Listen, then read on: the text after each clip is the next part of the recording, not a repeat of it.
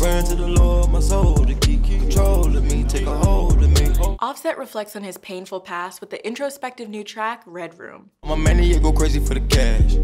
Green Lamborghini paper tags.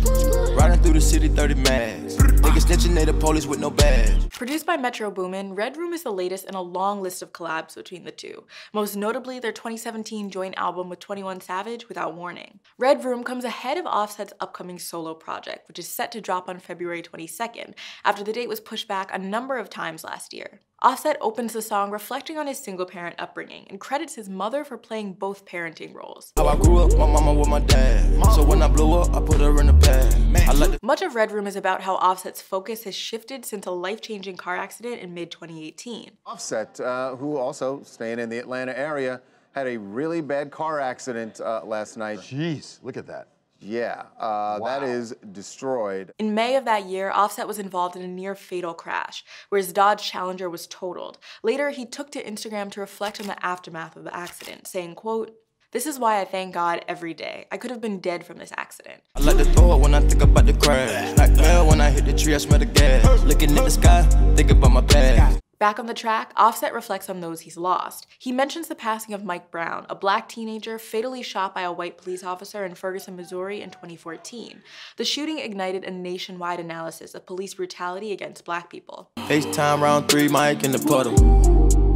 How I'm supposed to take it? Niggas dying around the same time I had a baby.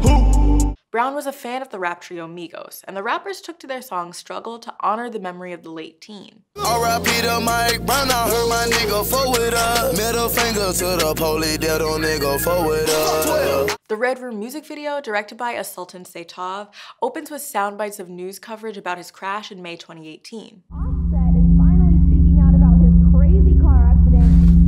You can see that his green Dodge Challenger is totally crunched from the front and back. Throughout the visual, we see Offset at what appears to be various stages of his life and around his hometown, each time returning to the Red Room by himself. And it's reminiscent of Scarface's 2002 video, My Block, which followed him from birth to present day. At one point, we see him writing the names of his 4 children, Jordan, Kalia, Cody, and Culture, on the walls of the room. By the end of the video, we see Offset stumbling out from a reenactment of a car crash similar to his own. There's also a confrontation between the cops and a group of people dressed like the Black Panthers, a political organization that began in the 1960s. And we hear that same kind of social commentary back on the track as well. Black man, when you walking in your label, be the eyes, they don't wanna see you greater.